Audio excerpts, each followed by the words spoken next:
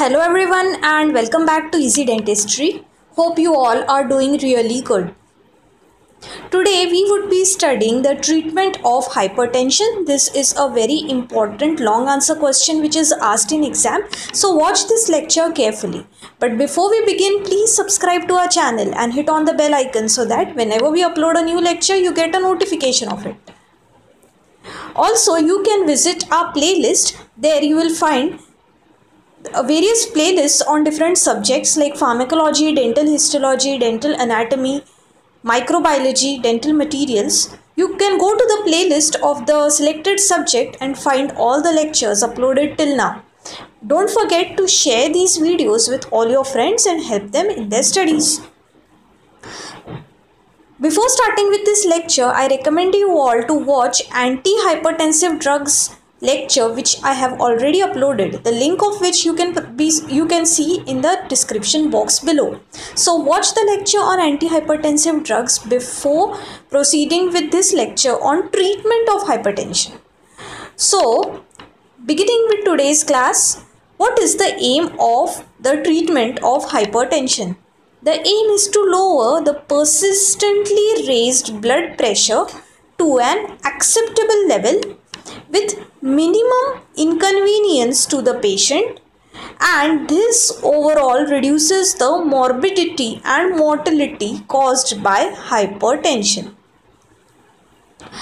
So, what are the complications of hypertension? Hypertension causes target organ damage. Various complications of hypertension are cardiovascular diseases, transient ischemic attack, strokes, left ventricular failure, congestive heart failure, angina, myocardial infarction, and cardiac arrest. Arteriosclerosis may also occur because of hypertension, retinopathy, aortic aneurysm, renal failure, and glomerulopathy are other complications of hypertension. So, while treating hypertensions, first you should consider certain non-pharmacological measures such as lifestyle modifications, which include intake of proper balanced diet, regular exercise, weight loss, and mental relaxation. After these non-pharmacological measures, you can switch to pharmacological measures. Let us study these pharmacological measures of hypertension in detail.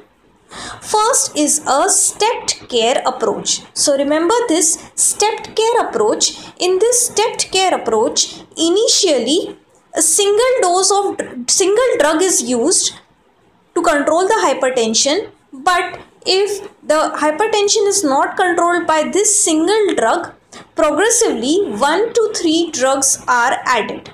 So this is step-by-step approach. First, one drug is used, then drugs are added. So this is called as the stepped care approach of treatment of hypertension.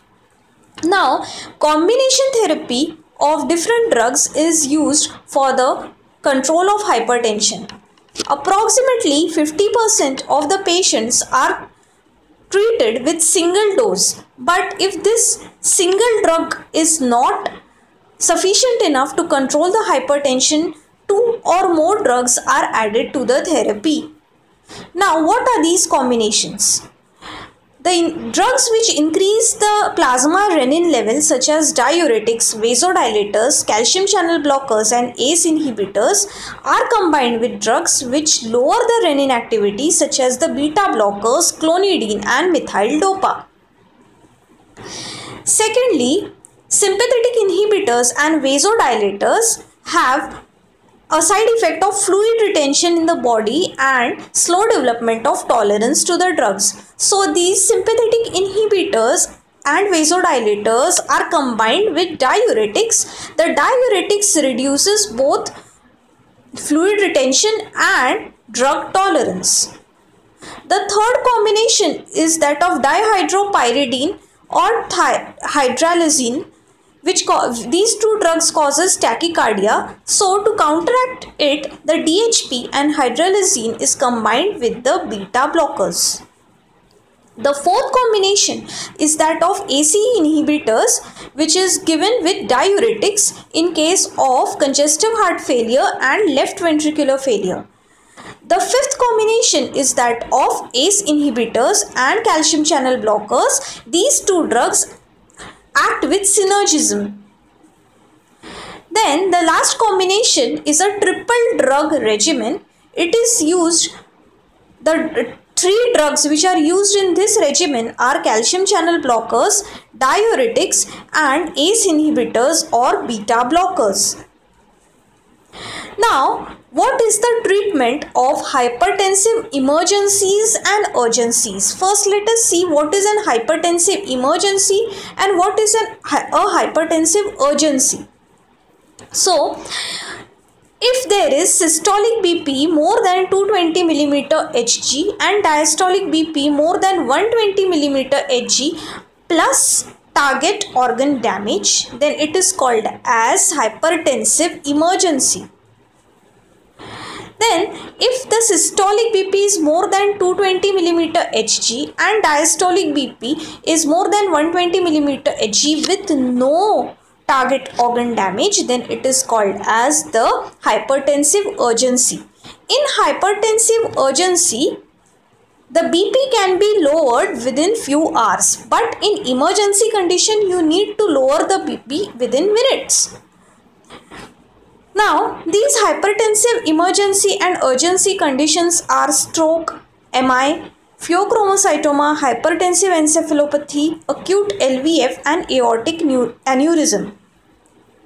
The treatment of such emergencies is parenteral route of drug administration.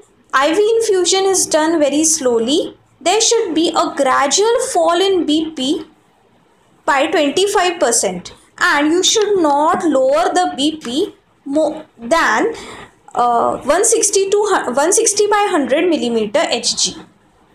The drug used for the emergency and urgency conditions are first sodium nitro prusside, which is a vasodilator. It is the drug of choice because of its predictable, instant, titrable and balanced actions. Second drug used in emergencies and urgencies is glyceryl trinitrate. IV infusion is done, acts in 2 to 5 minutes and it lowers the BP after cardiac surgery, LVF, MI and angina. Thirdly, esmolol is a potent beta blocker which is given as a bolus followed by slow IV injection. It acts in 1 to 2 minutes and the action lasts for 10 to 15 minutes. Finally, phentolamine is a non-selective non-selective alpha blocker and it is the drug of choice for hypoadrenergic states. For example, when hypertensive episodes occur in pheochromocytoma or clonidine withdrawal, phentolamine is a drug of choice. So here we complete with the lecture on treatment of hypertension. You should remember all the combinations of drugs which are used for the treatment of hypertension and also you should remember the treatment of hypertensive emergencies and hypertensive urgencies, the 4 drugs which are used.